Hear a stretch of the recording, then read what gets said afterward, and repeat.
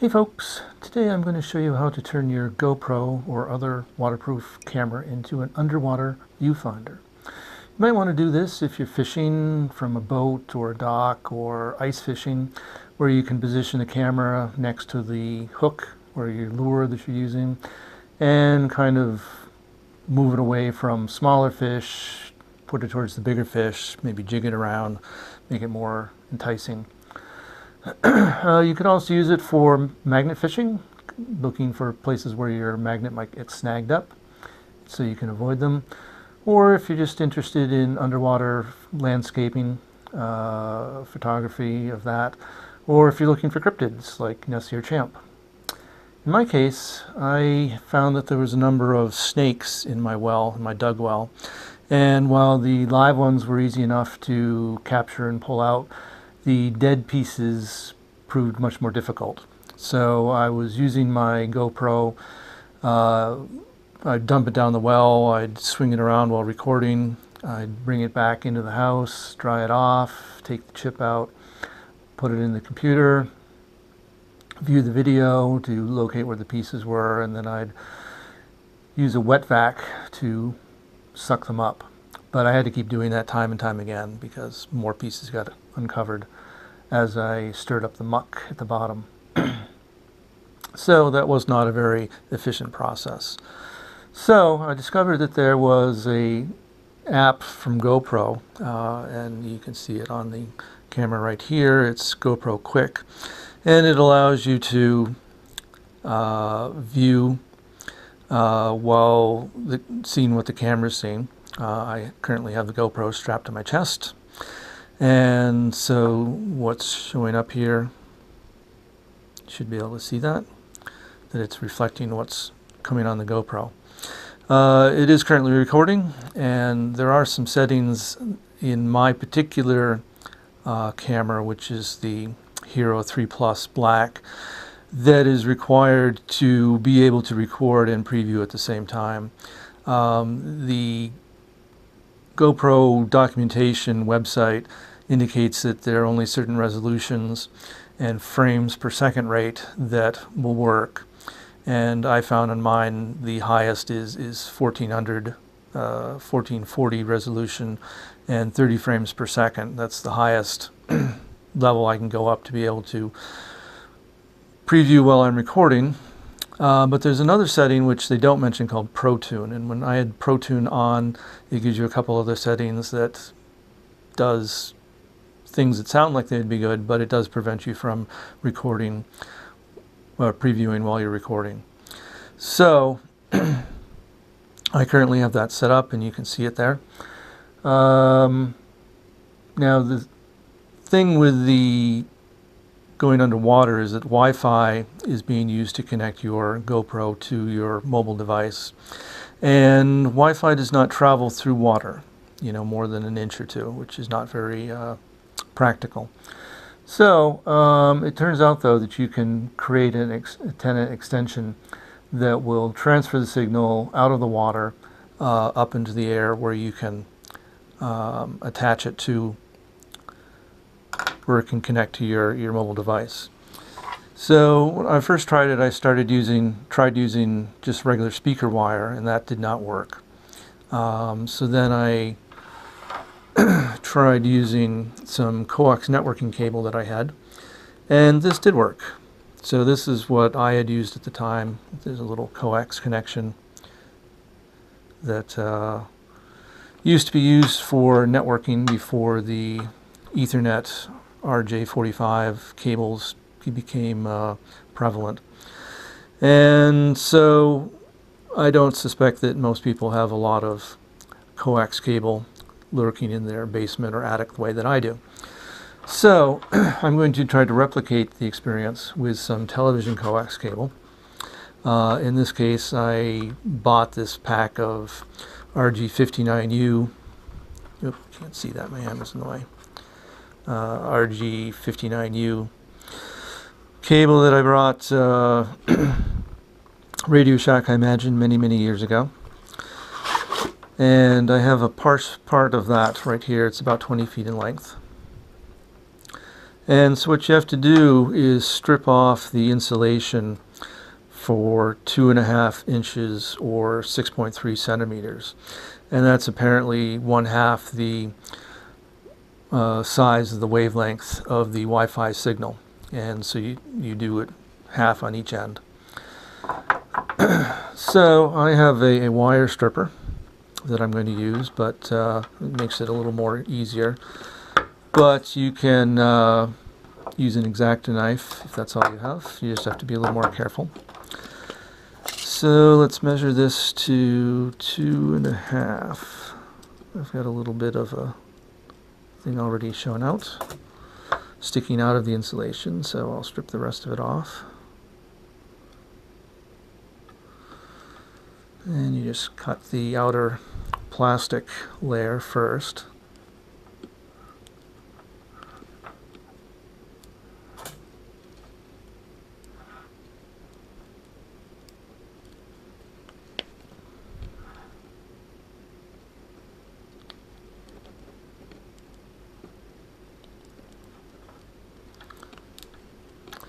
There we go.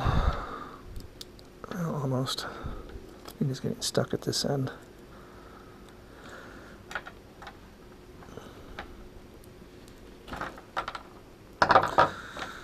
Then there is a kind of a tinfoil layer, which is pretty well. It's actually there's a couple layers. There's a layer of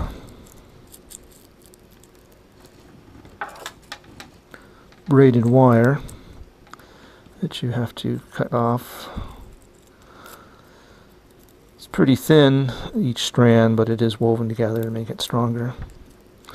And you don't necessarily have to take that off, but you can just push it back so it's off, out of the way of the regular coil. Let's just check that again. Yep, 2.5. So underneath that there was a tinfoil layer that came off, and then there's one more layer of plastic that you need to uncover to expose the copper inner core.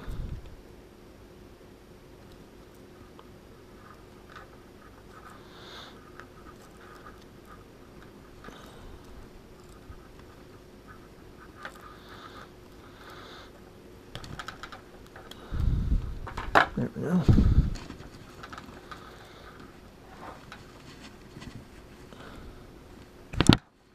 There. So I don't know if it needs to be precisely, or how important it is to get precisely 2.5. That's a little less, the plastic part stretched. But as long as you have the ability to do it, you might as well comply.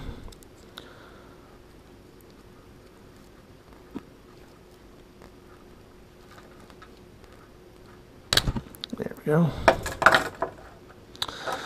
So then I'm going to use the non-waterproof cover, because I have the waterproof cover on the GoPro strapped to my chest. So use this as a stand-in. When you do this for real, you want to use your waterproof cover. And then you just tape it to the back. So in this case I'm using some black electrician's tape. Sticks pretty well, you know, as long as it stays dry, and it should stay dry at the edges.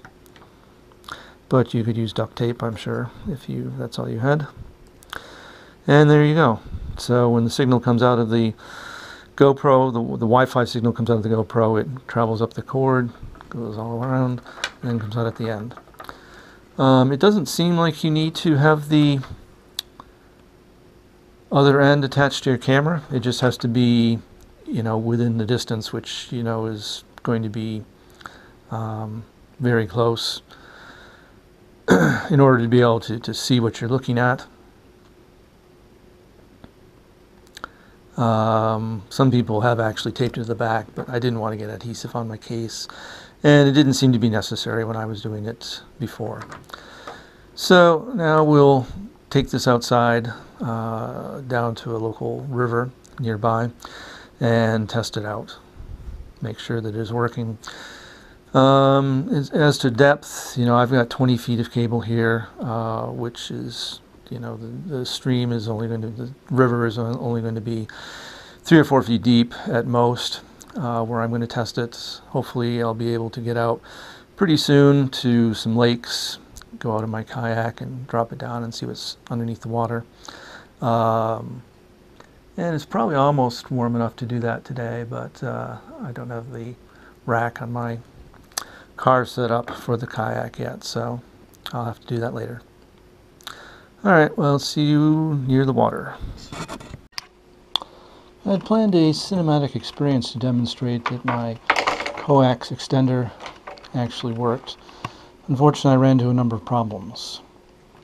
First, the phone becomes a black mirror when used in the bright sunlight, and that's what I ended up doing first. I went out to a bridge over the rail trail, or on the rail trail over a river, but that I was intending to use, but the walls of the bridge were 6 feet or more higher, and while I could have climbed up on it, probably it would have been precarious, and so I didn't want to risk knocking my phone over. So I went to a road bridge that was nearby, which turned out to have a lot more traffic than I thought, and I couldn't see what was going on. I was trying to see the viewfinder, and I couldn't see it, and I probably should have taped the coax to the rope that I was using, this paracord, but I didn't, so it was a little hard to deal with, and I basically couldn't see what was going on. So another day I went to a different bridge that I thought would have less traffic, and it turned out again not to. And I brought along a box and a towel, and I set it up to keep the sun off the lens and the view screen, and it did. I still couldn't really see all that well because I had it set up like this and the towel was draped over the top of it, and so I couldn't really see what was going on, but the camera on my drone was able to pick up the viewfinder. But what I found is that when I dropped the GoPro down past the steel guardrail, the signal cut out. And so that was pretty weird, because I had used it before. I knew that it was working, and it wasn't even in the water. I mean, the steel guardrail probably absorbed some of the Wi-Fi signal or blocked it, but it shouldn't really have been enough to affect it, but for whatever reason it was. So I started experimenting in my backyard with a bucket of water, and it still wasn't working. I'm like, okay, I know this works. I put it down a well with concrete, surrounded by concrete, which is going to block the signal, and something's really weird. So at that point I turned the drone off, because I was trying to use the drone to record, because that's got a fairly decent camera in it, and then I tried it again, and suddenly it worked. So I don't know what the exact technical details are, but apparently the Wi-Fi from the drone was interfering with the Wi-Fi from the GoPro when the GoPro signal got weaker, which is, when you put it past the steel guardrail, if you put it in water, even though the antenna was there, it was still apparently weakened it enough that something happened. Whether it's just the Wi-Fi signals blocking each other, or whether the drone Wi-Fi, which also can also connect to the phone, and I do have that set up, maybe it was interfering with the Wi-Fi connection from the GoPro at that end. I'm not sure the actual details. So I decided that, well, all right, even though my Olympus digital camera doesn't take that high resolution pictures, I will use that to record the cinematic experience of being able to use the GoPro underwater and have the Wi-Fi signal travel up the antenna that I made into the phone. So I went out to do that. I went out to actually the Bear Pond Natural Area, because that has a big wide bridge over the Muskoma River, and there's no traffic there at all. Unfortunately, when I did that, and again I was using the box, and I was sitting down because I could, there's no guardrail there, so you can sit down and put your legs over and easily access stuff off to the side without putting it too close to the water.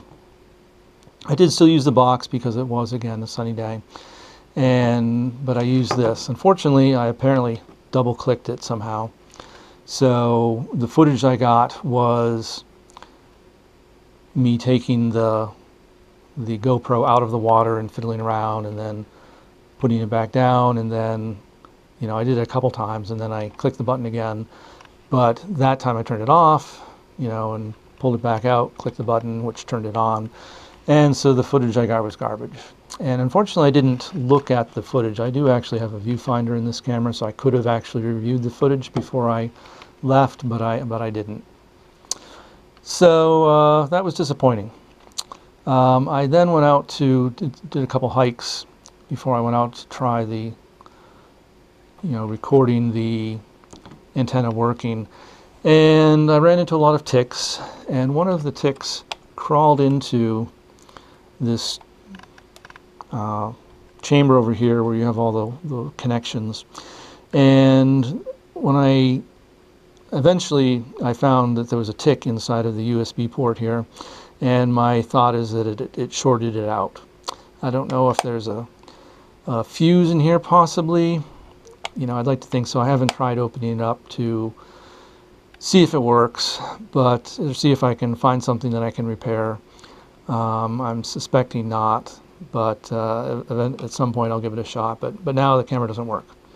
So I don't have a third camera that I can use to record the footage, having the GoPro connect to the cell phone, putting the GoPro underwater, and having the signal come up through the antenna. So unfortunately I don't have another camera I can use. I now only have the two working cameras, the cell phone and the GoPro.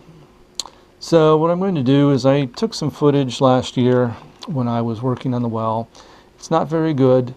There's a lot of reflection off the cell phone screen, but you can basically, if you ignore that, you can basically see the camera going into the water, and there's some stones, and the water pipe is down there. So you can sort of see it through it. It's not a great cinematic experience, but it should constitute proof that things are working the way that I say they're working. So I'm going to show that now. Okay, so let's see how this is working. A little difficult with only two hands, but we see the camera going down the well,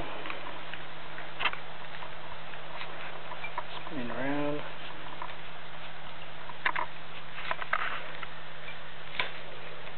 And we are at the water level. Camera goes underwater, and we still have video.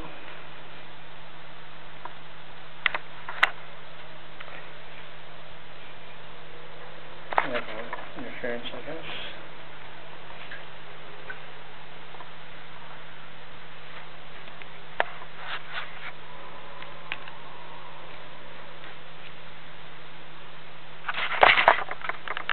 So you can see the rocks, you can see the cable, or the hose that goes in. That's the inlet.